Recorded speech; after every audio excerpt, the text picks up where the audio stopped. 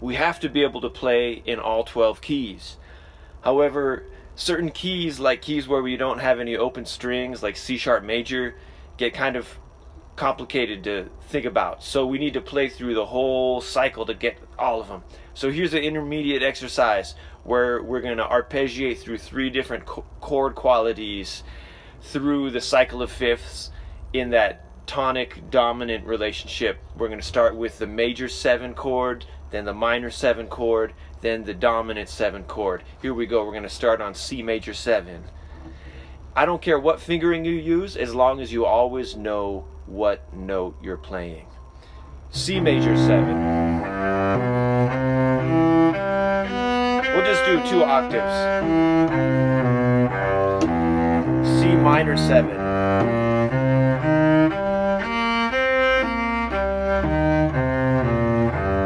C dominant 7.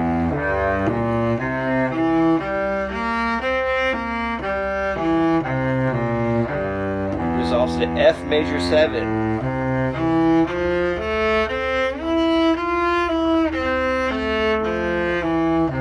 F minor 7.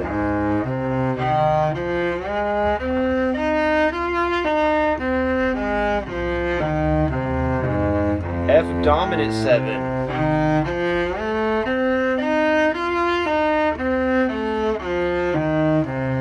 B flat major 7.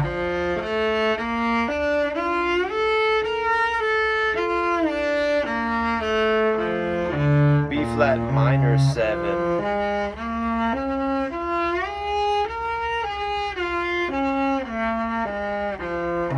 B flat dominant 7.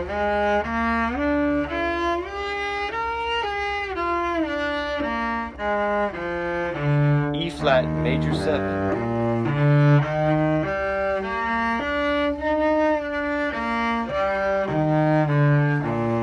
E flat dominant 7. I'm sorry. This is E flat minor 7. This is E flat dominant 7.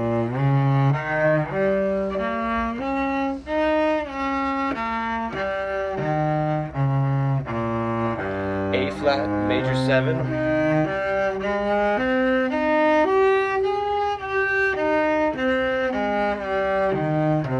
A flat minor 7.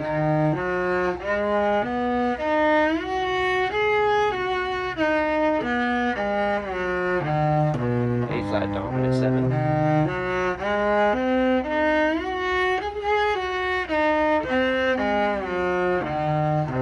Now we could call this D flat major 7, or we could call it C sharp major 7. C sharp minor 7.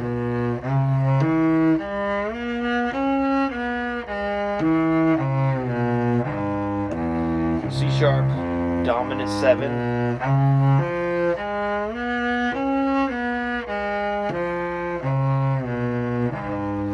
F sharp major 7.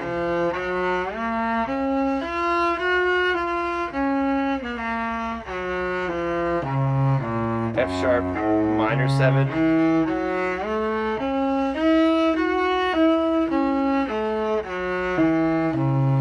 F sharp dominant 7.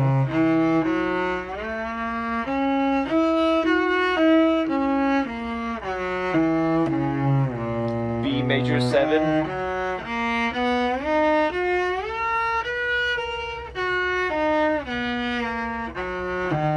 B minor 7.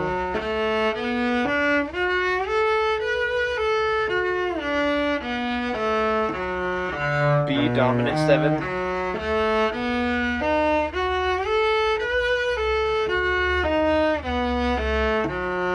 E major 7.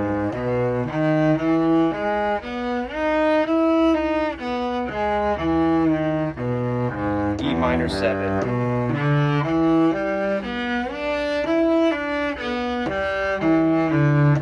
E dominant 7.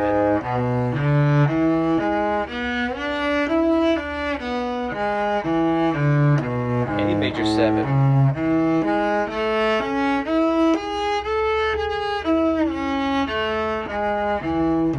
A minor 7,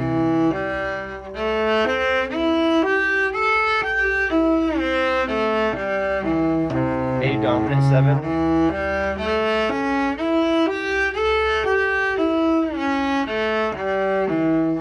D major 7,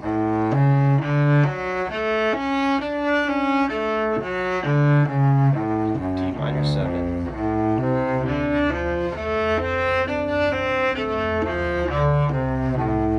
D dominant 7,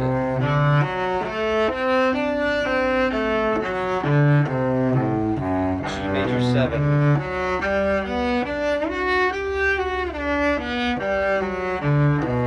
G minor 7,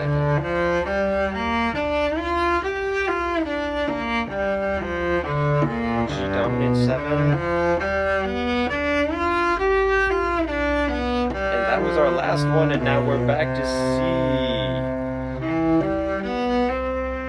You can play through 3 times through that whole cycle, you'll be acing it. Just always remember to be aware of what note you're playing. If you change the fingering and play with different fingerings, that's great, but always know what note you're playing and play through that cycle, and you'll be on top of your cello geography in no time.